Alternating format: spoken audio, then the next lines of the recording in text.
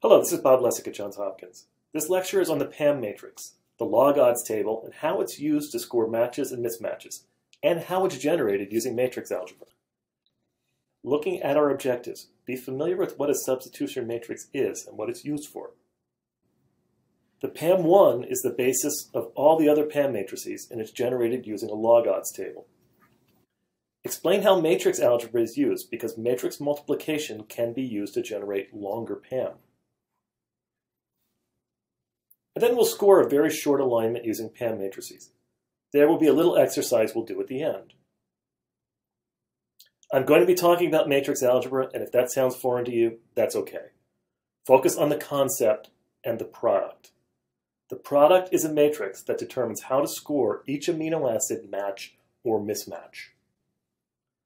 PAM1 matrix was generated by Margaret Dayhoff, who collected related proteins and their structures. The term PAM actually comes from accepted point mutation, or APM, but PAM is easier to say than APM. The idea is to use the mutation rate in very closely related proteins. They actually analyze changes in protein families and which changes are accepted in nature. Presumably, they maintain function. One PAM is defined as a unit of distance of evolutionary divergence, in which 1% of the total amino acids have changed. Now to do that, you've got to use very, very closely related proteins, and she used protein families with greater than 85% identity. Very different from the BLOSSOM approach that we'll also see. So in an example, we'll use just one of the 20 amino acids. So starting with phenylalanine, at the distance at which 1% of the amino acids are changed, look at the left column. That's the PAM1 column. You see that phenylalanine is probably still phenylalanine because only 1% of amino acids have changed. So roughly 99% of the time, phenylalanine is still phenylalanine. Now, why is it not exactly 99%? Because PAM1 is 1% change for all 20 amino acids. So some are greater than 99% and some are less than 99%. It averages to 99%. Now, PAM250 on the right extrapolates that 1% change over a distance of 250 times. Now, you can't have 250% change, but you can mathematically extrapolate and show that after 250 units of evolutionary change, phenylalanine remains phenylalanine only about 32% of the time. But still, it's the predominant one of all the other amino acids. But note that some have a higher frequency than others. Now, we do that for all 20 amino acids. Here's what we have, a 20 by 20 table or matrix. And if you look along the main diagonal, you see that's where the 98 and 99% numbers are. Those are the exact matches. For instance, asparagine and asparagine, N and N. After 1% change, asparagine is probably asparagine 98.22% of the time. That's one that changes more frequently. So after we construct the PAM1 matrix, the idea is to extrapolate that 1% change over longer distances of time. And we can use matrix multiplication to do that. So the idea is that long-term changes of amino acids are based on short-term changes. It is an assumption. So we multiply the PAM1 matrix by itself. PAM1 times PAM1 equals PAM2. And that's a mathematical estimate of 2 units of evolutionary distance.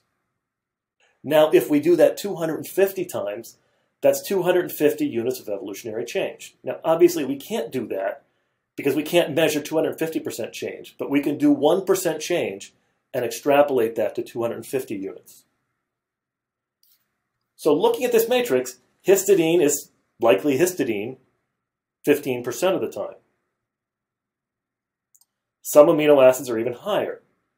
Cysteine is important to protein structure because of disulfide bridges.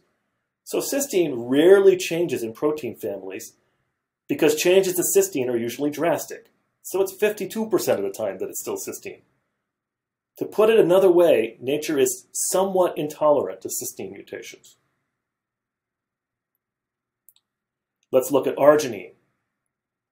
Arginine is at 17% for remaining arginine, but actually 18% for lysine. Those are both positively charged amino acids, so it's not surprising that arginine could wind up as lysine. And just to point out, there's a mistake in the bottom corner.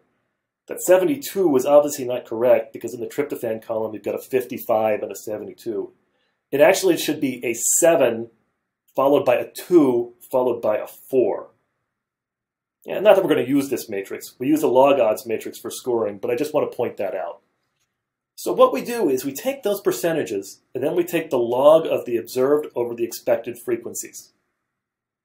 And if the observed frequency is higher than the expected frequency, the log will be positive.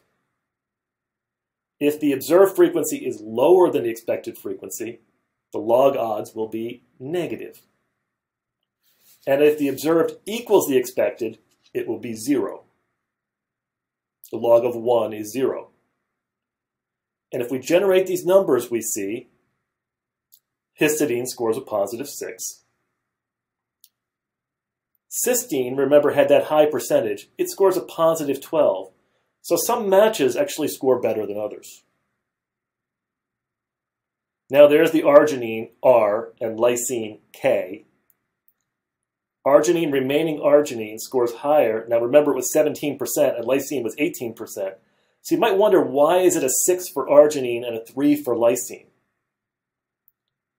Part of that is that lysine's expected frequency is higher. It's a more common amino acid. Remember, it's observed frequency over expected frequency for that particular amino acid. Also, the R to K mismatch still scores high. Nature tolerates arginine to lysine mismatches because both are positively charged. So that was the PAM 250 log odds matrix. That's what we use to score matches and mismatches. This is the PAM 10 log odds matrix. The thing you may notice is that there are really high numbers for matches and mismatches. Double digits for both positive and negative numbers.